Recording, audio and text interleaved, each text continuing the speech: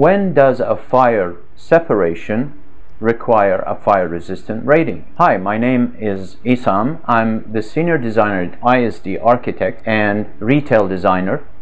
In this video, we're going to talk about the fire separation, the fire resistant rating, and the fire protection rating. In this example that I've just sketched, I show a typical mixed-use commercial building with different compartments.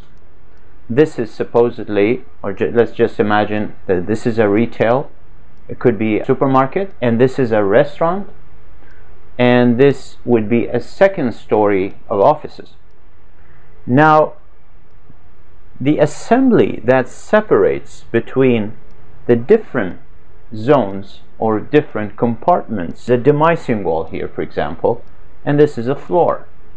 So the demising wall must have a fire resistant rating due to the fact that these compartments have different functions or different uses. Now we have two scenarios here. We have a fire separation that does have a fire resistant rating, that there is a mechanical HVAC air duct coming from this zone or this compartment, penetrating a beam here, a steel beam that supports this floor, and then turning and penetrating this floor and going upwards. Air duct, when penetrates the beam here is considered as part of the fire separation.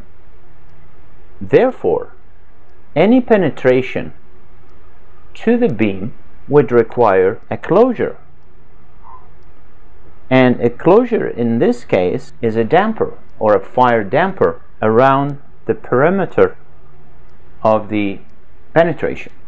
The same goes when you penetrate the upper fire separation, because this is also a fire separation. Basically, the fire and the smoke should be resisted from moving from one compartment to the other.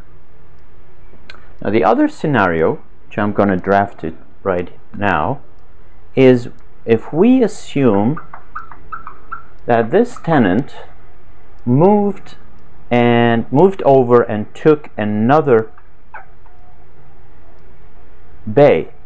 Let's assume that the lease has changed, and this tenant, which is whatever, McDonald's or whatever tenant, wants to expand. So I'll draw some more people here to show continuity of space. So in this case, we don't have a fire separation. Chairs. We don't have a fire separation. Now the space flows. In this case, the beam and the column supporting it is within one compartment, so any penetration to that beam does not require a damper because we are not penetrating a fire separation. Now the damper would still be required here. Now if we reach, let's assume that this is the roof. It's pretty low roof in this case. Let's assume that this is a roof. So there is a parapet here.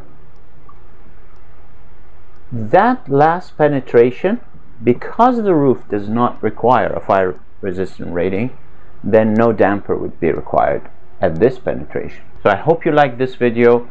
In the coming videos, I'm going to talk a little bit more about the fire separation and the compartments of that is required in commercial buildings, and also the fire escapes. Thank you very much and have a nice day.